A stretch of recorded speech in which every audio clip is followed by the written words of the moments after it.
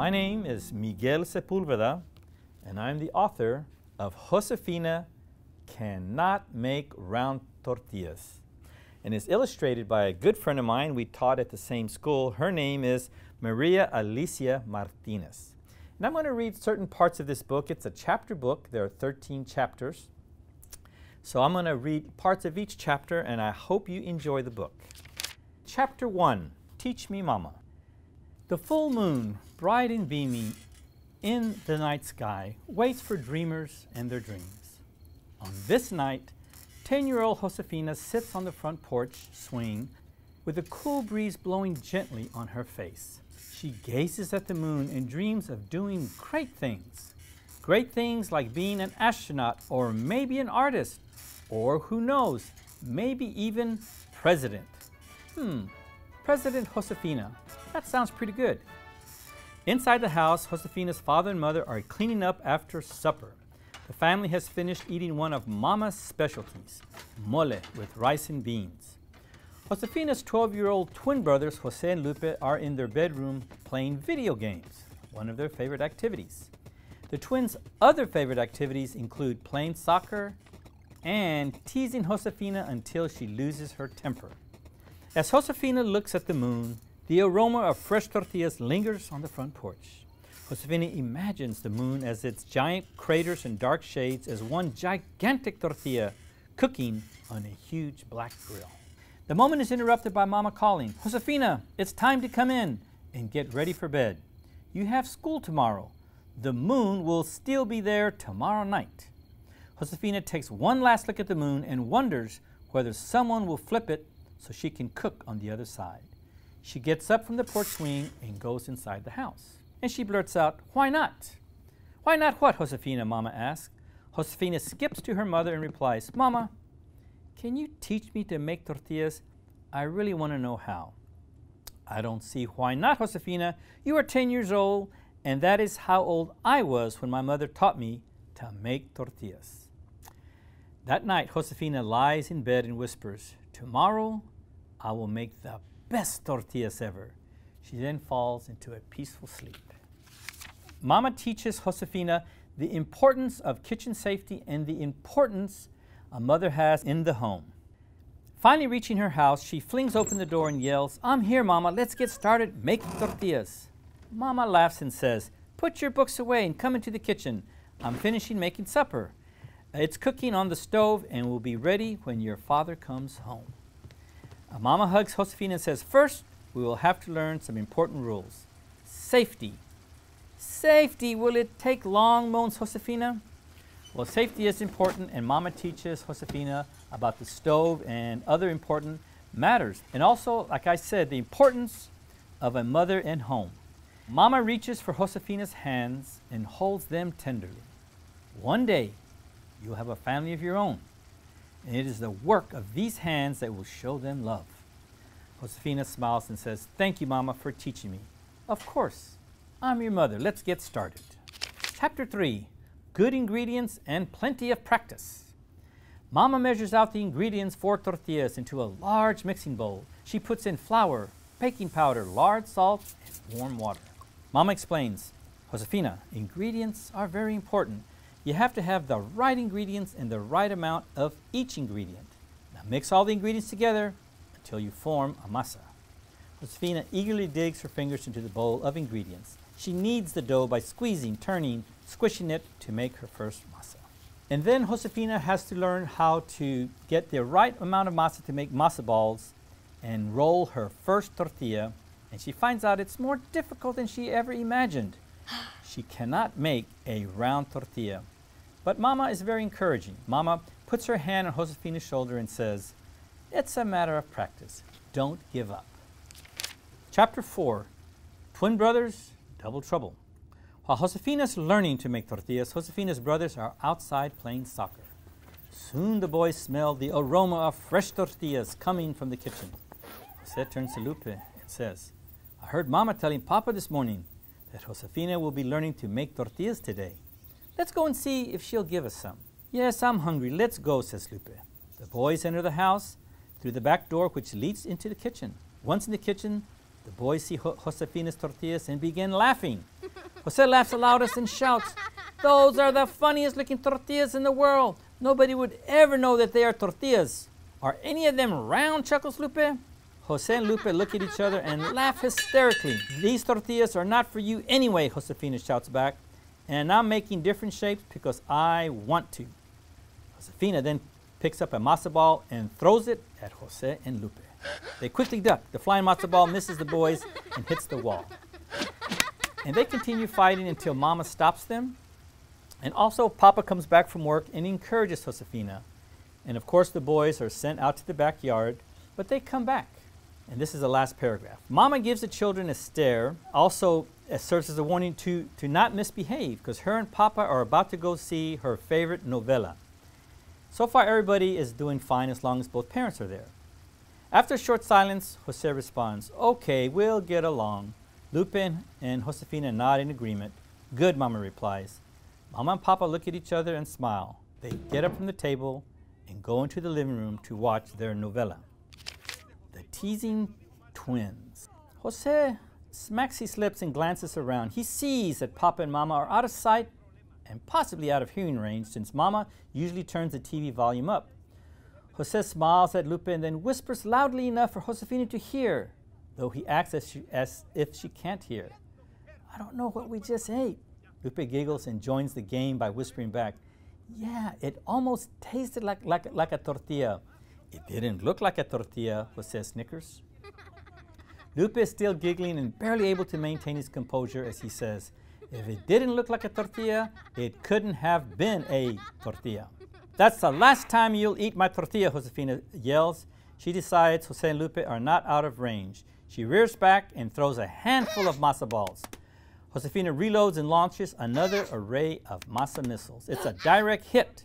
Jose and Lupe start yelling and flinging their arms in the air as masa balls bombard them. Papa goes to talk to the boys in the backyard, and he gives them some consequences. He says, "Josefina will be making tortillas for 2 weeks, maybe more, and you will not have any. You will have to use bread for your tacos in the morning." And the boys complain, "But bread gets soggy and it breaks." And the Papa says, "Those are the consequences." Keeping one's composure. While in school, the class was all quiet. They were working on the math. She blurts out, "I'll show my brothers and the whole world what I can do. My tortillas will be the roundest ever." Of course, this embarrasses her. And the teacher, Miss Martinez, asks, "Is everything okay?" Josefina's face is red and says, "Oh, I'm fine. I will get back to work." Chapter 7. A war begins at breakfast. 2 weeks have gone by. The boys are still eating tacos with soggy bread. One morning, Jose finally asks, "Mama, when are you going to make tortillas again?" "Yeah," Lupe adds, "we are tired of eating bread with messy tacos." Mama turns to Josefina and asks, "How much more time do you need?" Josefina looks at her brothers. She gives them the glare that Mama does not see, and Josefina says, "Another week." "Yes, I need another week." Well, the boys are furious. After breakfast, they go to the backyard and they kick that soccer ball really, really hard. Jose is looking at the soccer ball as it rolls in the backyard after Lupe's tremendous kick. He gives it one more kick toward the fence and then concludes, "We need to get even with her." "That's right, we need to get even," agrees Lupe. The boys have had their fill of messy tacos and Josefina's attitude. Breakfast has just finished and a war has just begun. War plans, Chapter 8. The boys are trying to get back at Josefina without getting in trouble. So they determine they will embarrass her, not at home, but at school. They are going to use her tortillas in a science project, and they have to work really, really hard at sneaking Josefina's tortillas out of the kitchen. But it's finally done. 2 more days pass, and the boys finally have their tortillas. They work on their science project in the backyard behind a large tree. It's truly a top-secret operation.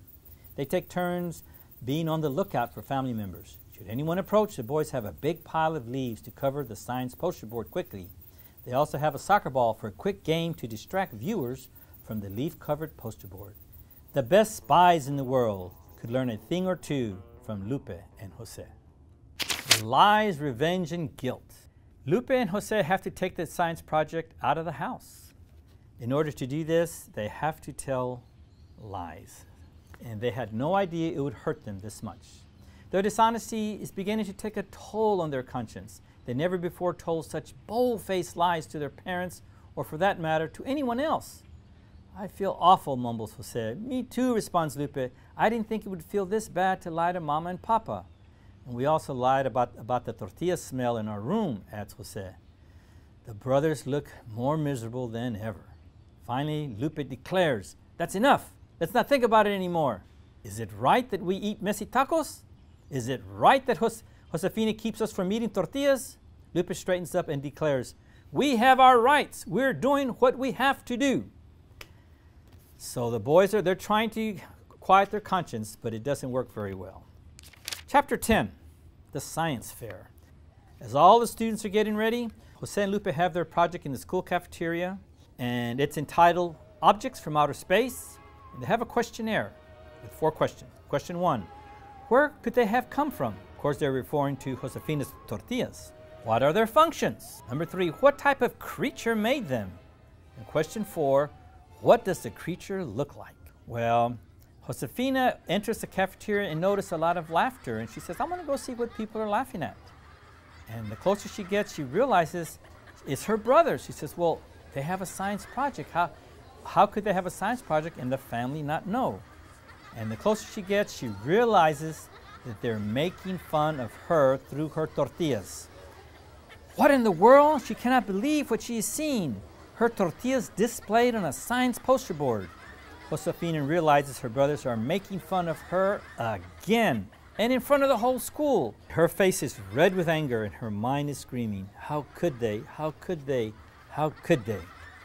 Josefina realizes that though they're making fun of her tortillas and her, the other students don't know that she made those. But she makes her way out of the cafeteria and runs all the way home. And she's crying and sobbing at her pillow. And her mom comes to comfort her. Mama is saddened by the pain her crying daughter is feeling and by the meanness of her son's actions. Disappointed and anger grow in her heart before she thunders, they have disrespected the family. And that leads to chapter 11, Jose and Lupe's sorrow. Jose and Lupe have realized they have done wrong. They underestimated the effect of their war plans. I'm scared to go home, mutters Jose. I think we overdid it with Josefina. Well, maybe we don't have to go home, mumbles Lupe. What do you mean? Well, maybe we could join the Marines or something. That sounds like a good idea, but I think the Marines don't accept 12-year-olds. Oh, I guess not. So they go home and they have supper, and Josefina's not there. And they get scolded and reprimanded by their father and their mother, and they receive many consequences. Lupe and Jose are truly sorrowful. They are sobbing and crying. Lupe starts breaking down with small sniffles. I'm sorry I lied to you and Papa. The trash bag we were carrying had the science poster board inside. There really was no school recycling project. I'm sorry for lying about the taco in the bedroom too, admits Jose sorrowfully. Lupe begins to sob heavily. Me too. I'm sorry for all the lies I told. Jose also begins sobbing heavily. He gasps for air between sobs and declares, we are the worst sons and brothers in the world. Well, Mama and Papa realize that their sons are sorrowful, but they still get consequences. They give them hugs and say, we love you, but you must learn to respect your sister and the family. Josefina dreams, chapter 12. Josefina is falling asleep and is wondering, will I ever learn to make round tortillas? As she falls asleep, she has a dream where she's in her favorite spot, the front porch and the swing. And she hears music inside, and she goes inside into the kitchen, and she shakes her head. She can't believe it. She sees tortillas dancing all over the kitchen. They're dancing a cumbia on the tables, on the chairs, on the windowsills. And they're saying that they're enjoying themselves. They're having a good time. And Josefina says, how can you enjoy yourselves? You're not even round. Are we supposed to be round? Asks a square one. What should we do? Asks an oval tortilla. A cloud-shaped tortilla begins to cry. Its tears hiss and steam on a hot grill. So even in her dream, Josefina is having some difficulty, but she learns an important lesson.